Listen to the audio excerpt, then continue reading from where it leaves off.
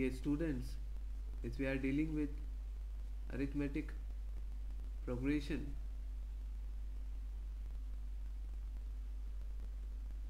in this lecture we will discuss some problems which are based on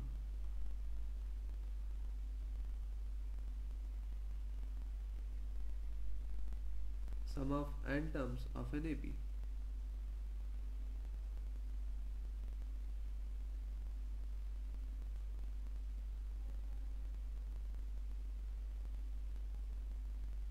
In our last lecture we would see that how the formula of sum of n term being derived.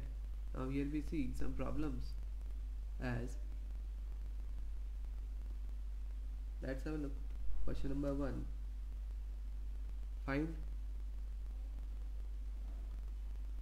sum of first 20 terms. We can denote it as S20 of an AP, in which the third term, I am writing the question shortly, in which the third term is equals to 7 and the seventh term is equals to thrice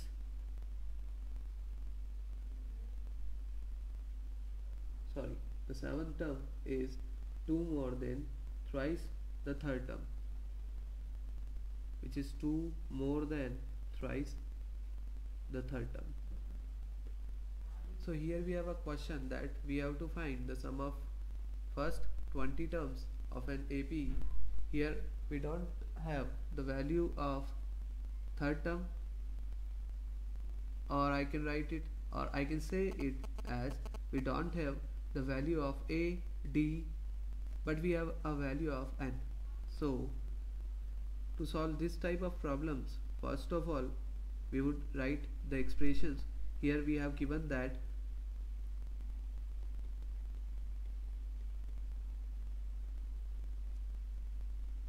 the third term, what would be the expression of third term? We all know that the third term is written as A plus 2D. Since we have the nth term is equals to A plus n minus 1D, so by using this formula I can write the third term is equals to A plus 2D and the value is given as 7. Again given that seventh term is equals to what? 2 more than thrice the third term. That means I can write it as 2 more than thrice the third term. Third term is what? A plus 2D. So for evaluating the value of seventh term, the expression for the seventh term would be A plus 6D, and we have its value like thrice the third term, and the third term holds the value as 7, so it becomes 23. If I mark the third term as equation number 1 and the seventh term as equation number 2, and if I operate it like solving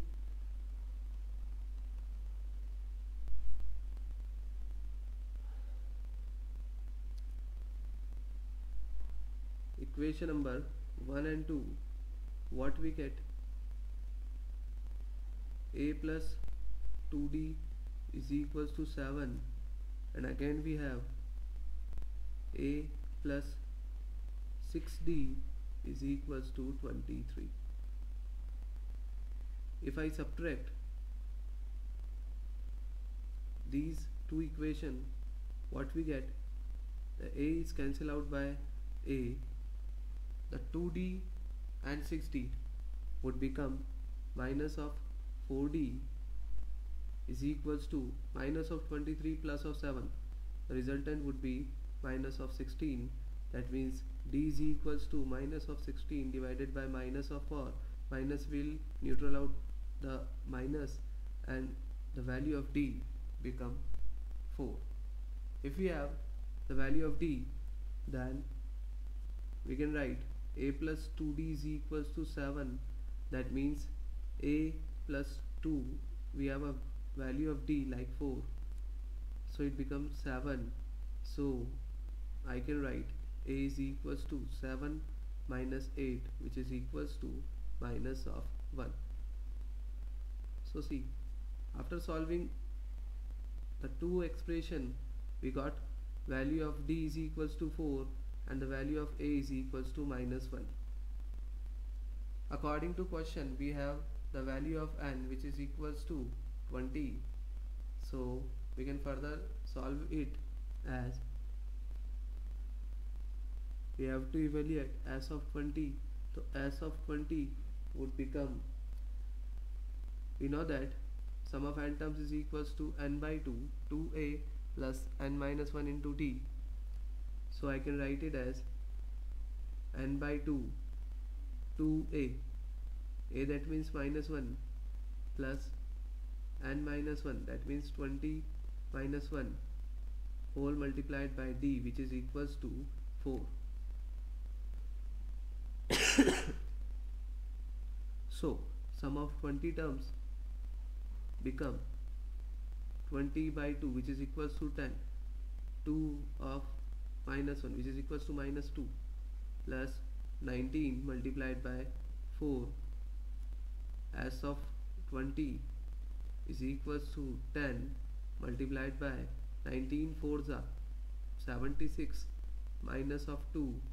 So the whole expression would be written like that, and the sum of first 20 term would become 740. This is the general question which is being asked in exams. एक बार फिर से इसको summarize करते हैं. We have to find the value of s20, and given that the third term is 7, third term can be written as a plus 2d, and the seventh term is given in terms of third term. As we have the value of third term, then we can easily solve the value of seventh term. Now the third term, I denote this as equation number 1, and the seventh term I denote it as equation number 2. After solving these two equations, I got d is equals to 4 and a is equals to minus 1. Now we have to solve the expression for the s20. S20 is equals to 20 by 2, 2a plus n minus 1 into d. After solving this, we got s20 is equals to 740. This is the general type which is being asked in exams. Here we take another example like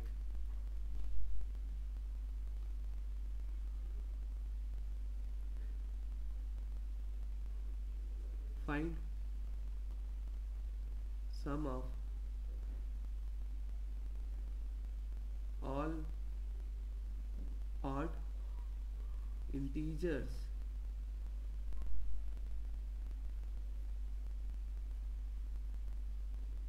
between 2 to 100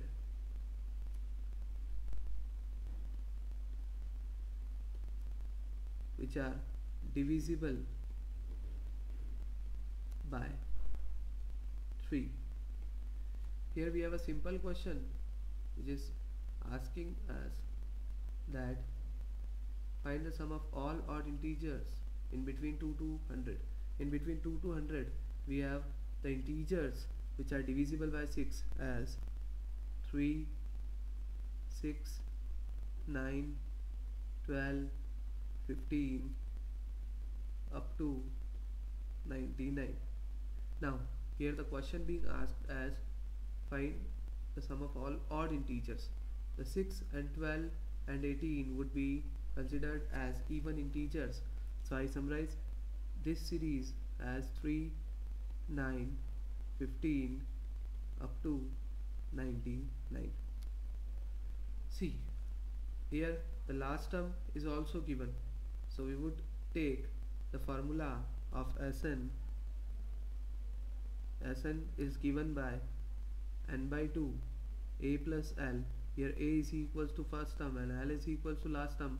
First term is equals to 3 and last term is equals to what? 99. but we don't have the value of n. So for value of n we use the another formula. Here we marking this expression as equation number 1. We all know that the nth term is given by a plus n minus 1 into d. So nth term here is 99 is equals to 3 plus n minus 1. D is common difference. Here the common difference is what? Common difference is equals to 6.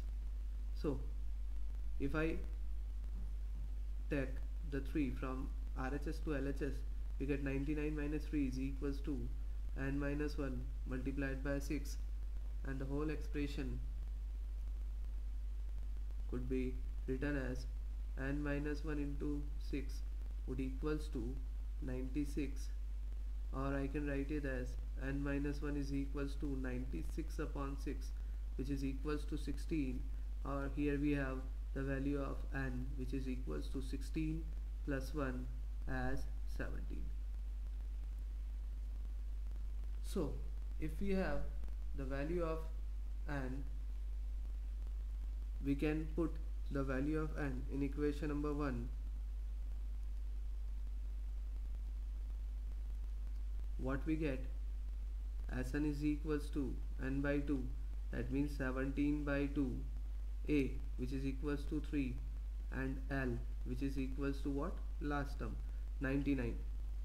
So here the value of Sn can be written as 17 by 2 multiplied by 102. The 2 would cancel out 102 as 56 times. So Sn would equals to 17 multiplied by 56, and the whole result would come 952. So here we have the sum of all odd integers in between 2 to 100 which are divisible by 3, and whose sum is given by 952. Again we can see, we can summarize this problem: odd integers between 2 to 100 divisible by 3. So divisible by 3, that means 3, 6, 9, 12, 15, these are all multiples of 3. Up to 100 it would be last term as 99. So again there is a foundation like odd integers. So I eliminating all the even integers, what we have 3, 9, 15 up to 99. The formula of Sn is equals to n by 2 a plus l. Why we use a plus l? Because we have directly the value of last term. Now here we didn't have the value of n, so Tn is equals to a plus n minus 1 into d. After solving this expression we get n is equals to 17. That means there are 17 integers in between 3 to 99 which are odd and which are all divisible by 3. Next we move on. The formula of Sn is equals to n, which is 17 by 2, and a plus n. A is first term which is equals to 3, and l is equals to last term which is equals to 99. When I solve this expression I got the sum Sn is equals to 952. These are the general problems which are being asked. Thank you.